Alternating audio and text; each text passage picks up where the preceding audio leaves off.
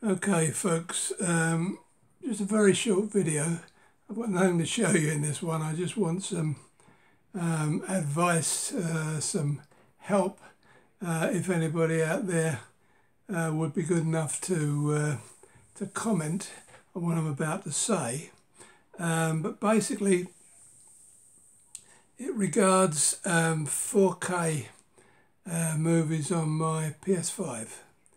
Now, I watched a movie the other night, and I have to say, I wasn't impressed. I mean, I've never really been sure about this 4K business, but I looked at it and thought, it's just not, very impressive for 4K.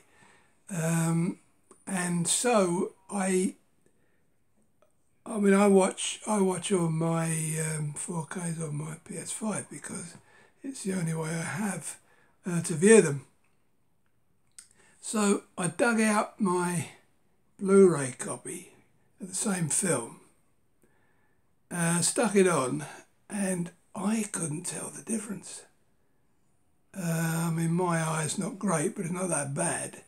And I looked at it and thought, well, this is no different to the Blu-ray, the 4K version. What's going on here?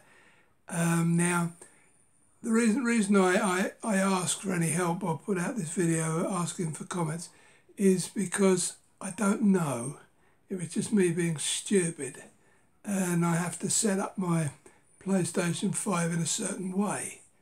Maybe that's the problem, I don't know.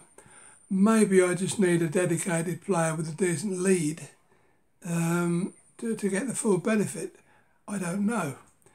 So if there's anybody out there who, like me, watches their stuff, the 4K stuff on PS5 and is quite happy with it, could you please let me know in the comments or give me some guidance or opinion on what I've just said.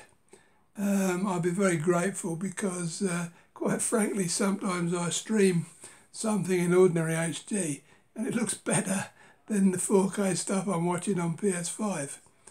So yeah, that's just a very short, as I say, short video, and I welcome your comments and opinions.